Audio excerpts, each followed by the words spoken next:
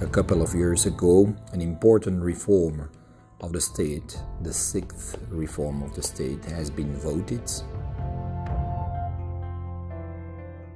Now we face the big challenges, considering the fact that we have to implement in our regional law and administration all those new competencies, and some of them are really key competencies regarding the economic growth. We decide that those key topics will be managed not only by a minister or government, but also with the mutuals, also with the trade unions, also with the representatives of the employers.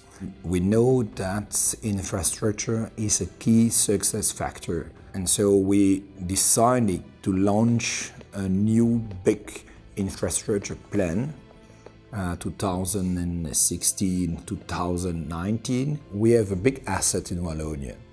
That's the fact that we have a lot of business parks available, and we intend to develop new ones.